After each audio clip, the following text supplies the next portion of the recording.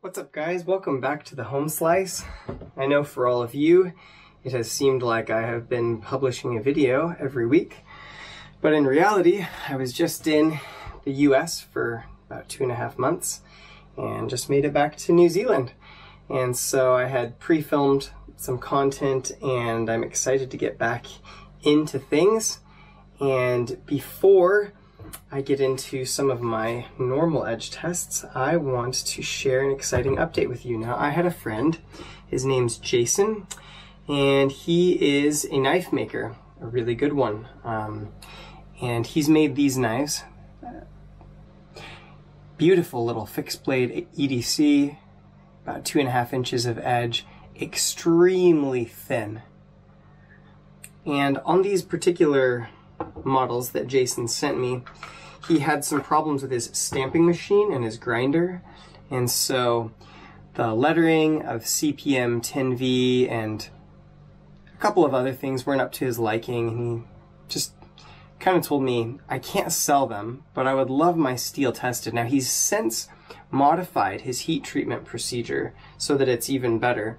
These are intended to register about 64 or 65 Rockwell. The protocol that he follows, I believe Laren Thomas's protocol, is supposed to yield 65 Rockwell on CPM 10V, but because he's a modest guy, he claims only 64. And some of you will recognize this little mini cleaver from a demonstration I did. Now, he said, play around with them and see how sharp they are, and if you want to modify the edge. Well, on this cleaver, I ended up only stropping on diamond and regular leather, and it was actually bursting on a flat surface through paper towel. And I said, that's good enough for me. I'm happy with that. So we're gonna best test this and see what the sharpness numbers are, and then I'll strop this one, which I haven't stropped yet, this beautiful little leaf-shaped blade. And then we'll test that to see if we can get it comparable. And then I thought it would be fun to test his behind the edge thickness that he's put on these things, and also see how the factory edge does against the death rope. Later on we'll try to optimize it and see if we can do even better than this test, but who knows, maybe he's rocking the most optimized edge for this steel. I may have to rearrange the camera a bit to make sure you can see that best number, because I've forgotten to do that. But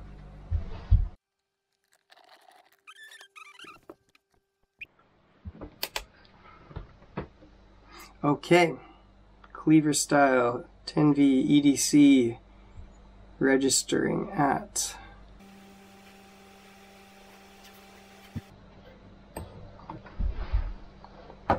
124.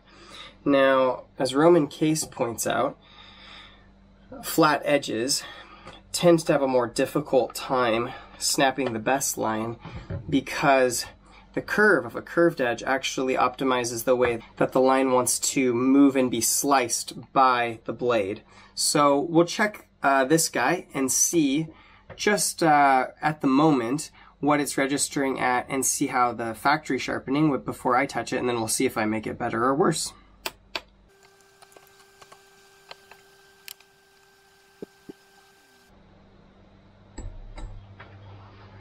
$123. Well, nice job, Jason. Very consistent with one another. I'll go through some stropping and then we will try it again. Okay, we're all stropped up on that. I should mention that both of these were sharpened to 400 grit. That would be Fepa 400 grit on Veneve OCB diamond plates, I believe. Resin bonded diamond stones. And then he did a preliminary stropping of the blades. And now I've just done a gentle hanging kangaroo strop for edge alignment and cleanup, and then some 0.5 micron diamond and cowhide leather, and then back to the smooth side of the kangaroo. And that is what's been done to these. And I should say that getting in the 120s, in my experience, is a pretty good freehand sharpening. So well done, Jason. I also suspect that he was working on these for a while, and it's possible that some things happened to the edge during that, so they may have been even sharper. I think he sent them to me and they were not sharpened as a last thing. So 82. 82. 82 freehand. Good work, Jason. Come on. Ha ha! All right, so let's visit the death rope. We probably won't do the cleaver for now because flat edges are not optimized for rope cutting tests. We'll find some other fun things to do with that. But let's see how we get through the death rope, or whether we get through the death rope on this 82 freaking best edge. That's so good. Nice. Oh, I forgot to do behind the edge thickness test. All right, let's see here. It's going miles past at 10. Let's try 7 or 8.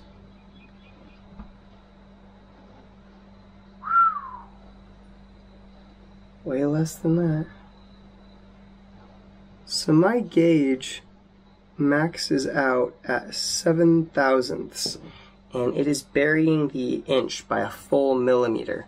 I would guess that Jason has left this in the vicinity of somewhere in the 2 to 5 thousandths behind the edge range, which is absolutely awesome and insane. Jason, you're a madman. Okay, let's try cleaver.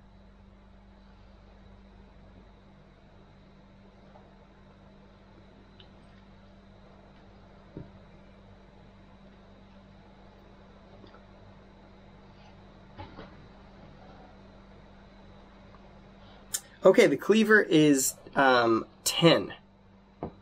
thousandths behind the edge for the cleaver, probably in the vicinity of 5 or less for the leaf-shaped blade. Bro. All right, let's see how this death rope goes. Now there's like sand and crud in here, so it's going to be very impressive if this thing makes it through without chipping on a less than 5 thousandths behind the edge. Now our best contender so far in this particular test has been CPM MagnaCut in a mule wearing a dual grit edge, which cut through the rope one time. And I don't remember the exact best reading after, but it was in the upper kind of 390-ish range, just under 397 maybe, just under 400. So let's see what this 10V's got at the moment with the edge it's wearing.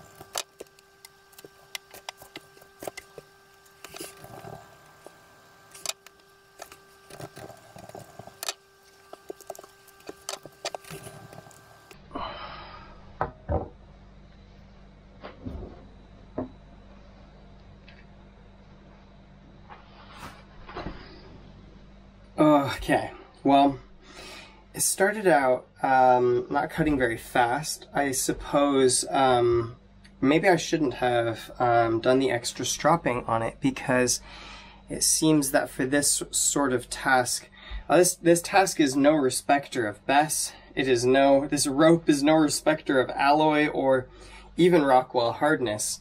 Now, this, I think, is a fairly similar result to some of the tests that I've done previously, in the sense that it started out very keen, and then the keen edge gave way to this just partially degraded edge where there was enough alloy there that it was making progress. Like maybe there was some microchips that gave some coarser texture. And even now, if I hammer away at an area, I can get almost, I just did all that and I cut 2 strands here. So it's not entirely done, but I don't think I'm going to be able to make it through the entire rope. It's struggling to initiate new cuts. I'll give it a few more minutes, but I think the good news is that maybe I can find a more lasting aggression oriented edge. Like Jason's edge is phenomenal at 82 best, and it's a shame to ruin such an edge on a monster of a rope like this. Yeah, see, that didn't separate any new fibers. It's an amazing edge, and it would be like a phenomenal edge in the kitchen, stuff like that, but this death rope is just a whole different beast. So this will be exciting to see if I can create an edge that chews through that the way that some of the other edges did.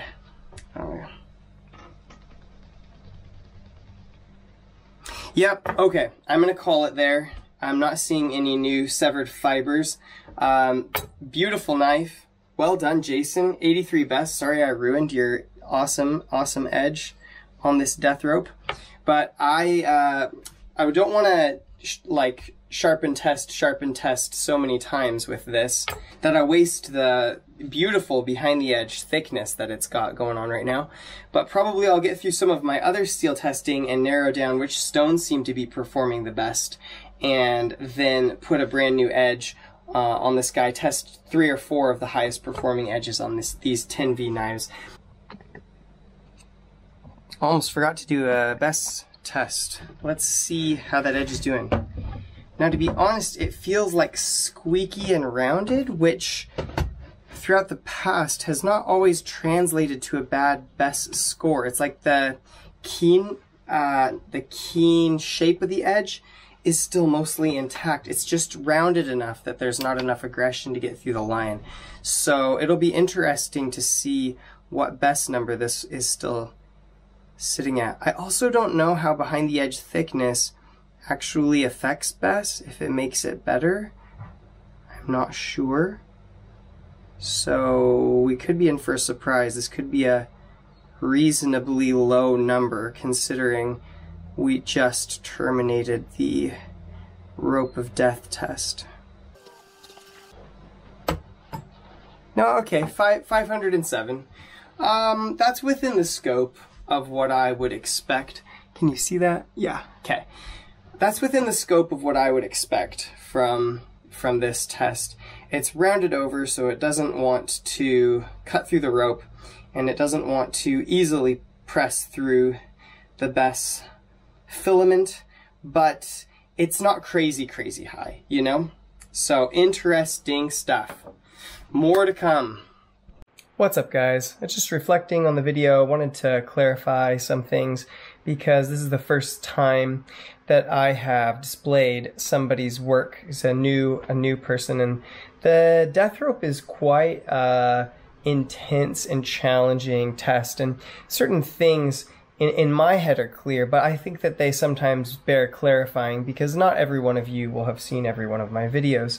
So first off, this is not a pure performance test. We did not just discover that this person's knives perform poorly in any way. It's actually a lasting edge aggression test. The reason that I do it is because I do dual grit edges, and dual grit edges where you sharpen one side coarse and one side fine with certain combinations of stones seem to extend the edge aggression that a knife will have over a longer period of time. So this is not a failed test, this is not a bad test. This is simply an indication that that method of sharpening in which I received these knives is one that lends itself to maximum keenness and smooth slicing feeling but not necessarily long-lasting edge aggression in CPM 10V at this hardness level. I'm not entirely sure if CPM 10V will dual grit sharpen well with the stones that I have. I'm not sure which stones will work best with it. But I wanted to clarify, this is just one test of literally just one thing. It's not the be-all, end-all. And we're gonna do a lot more testing with these knives, and I'm sure see some cool characteristics come out of them under the right circumstances with various kinds of testing. So I wanna clarify that. If you wanna see the Magna Cut test, I'll put it on screen now. Otherwise, hey, peace out from the home slice. You guys take care.